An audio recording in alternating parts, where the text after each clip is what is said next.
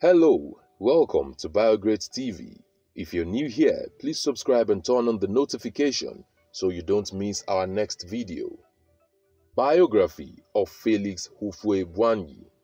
Félix Houphouët-Boigny was a tribal chief, medical aide, union leader, and farmer. He served in various ministerial positions within the French government before becoming the first president of Ivory Coast and governed for 33 years until his death. He was born on the 18th of October 1908 in Yamoussoukro, a political and administrative capital of Ivory Coast and an autonomous district of the country. He belonged to a family of hereditary chiefs of the Baoulé people who were traditionally farmers and lived in the center of Côte d'Ivoire. Born into the animist Akwe tribe, he was named Dia Houphouët, his first name Dia, meaning prophet or magician.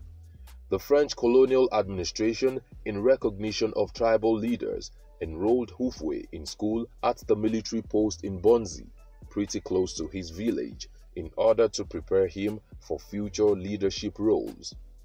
Despite the persistent objections from his relatives, especially his great-aunt, Houphouët was transferred to the École Primaire Supérieure, Bingaville, a town in southeastern Ivory Coast. He was in boarding school against his family's wishes. In the same year in 1915, when Houphouët got into the secondary school in Bingaville, he converted to Christianity and was christened Félix. Houphouët was first in his class, and in 1919, this eased his admission into École William Ponty, a government teachers' college in present-day Senegal. He earned a teaching degree there, then went to École de Médecine de l'Oeuvre, French West Africa School of Medicine in Senegal, where he topped his class in 1925, although he did not complete his education. This only qualified him as a medical assistant, not a medical doctor.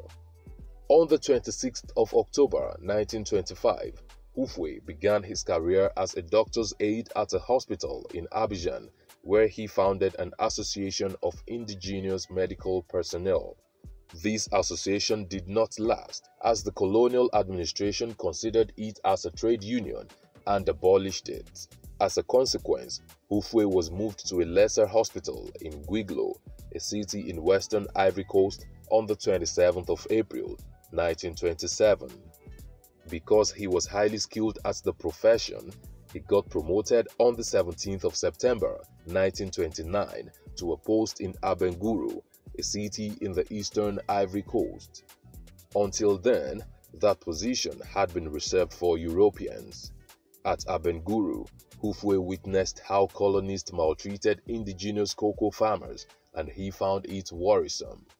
In 1932, he decided to react to this ill treatment by leading a movement of farmers against the influential colonial landowners, pressing that the economic policies of the colonial government should favor the farmers.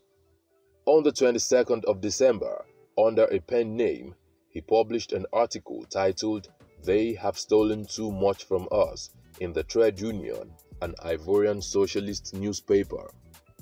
The following year, Houphouët received an invitation from his tribe to assume the responsibilities of village chief.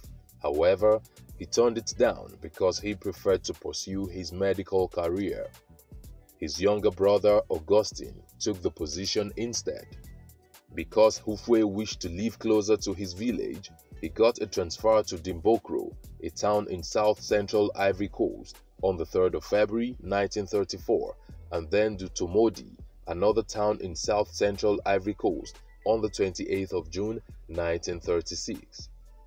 As a result of his political engagements, in September 1938, his clinical director demanded that he choose between his job as a doctor and his involvement in local politics. His brother, Augustine, died some months after in 1939, and Houphouët made his choice by becoming the chef de canton, an office created by the colonial administration to collect taxes. That was the end of his medical career. By becoming chef de canton, Houphouët assumed responsibility for the administration of Akwe, a canton which comprised 36 villages. He also took charge of his family plantation, which was at the time one of the most important in the country. He ensured his plantation included rubber, cocoa, and coffee crops. This marked his journey into becoming one of Africa's richest farmers.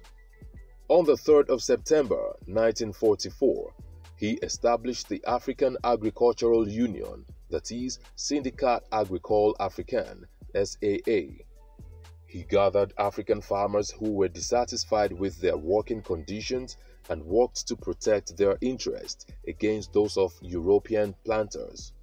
This anti-colonialist and anti-racist organization demanded better working conditions, higher wages, and the abolition of forced labor. The union earned the support of about 20,000 plantation workers.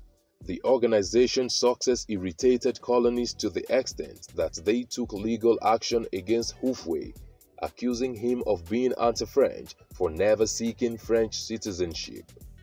Intelligent Houphouët befriended the inspector minister of the colonies and got him to drop the charges. He entered electoral politics in August 1945 when elections for the Abidjan City Council were held for the first time. Later in October 1945, he ventured into the national political scene, and despite the French attempt to hinder him, he emerged victorious. Houphouët-Boigny rose through the ranks in his political career until he became the first president of Ivory Coast after the country's independence. Sworn in on the 3rd of November 1960, he maintained a strong anti-communist foreign policy and moved the country's capital from Abidjan to his hometown, Yamoussoukro, where he built the world's largest church, the Basilica of Our Lady of Peace of Yamoussoukro, at a cost of $300 million. In 1930, Houphouët married Kadi Rasinso in Abengourou. However, their union was controversial because he was a practicing Catholic and she was the daughter of a wealthy Senegalese Muslim.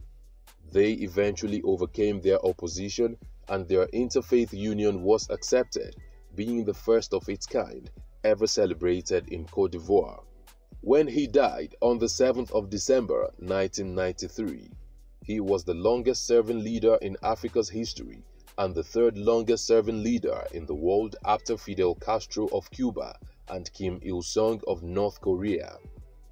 What have we missed out of this biography of Houphouët? Let's know in the comment section. Will it be ridiculous to subscribe to our channel? If no, please like this video, share, and subscribe to our channel.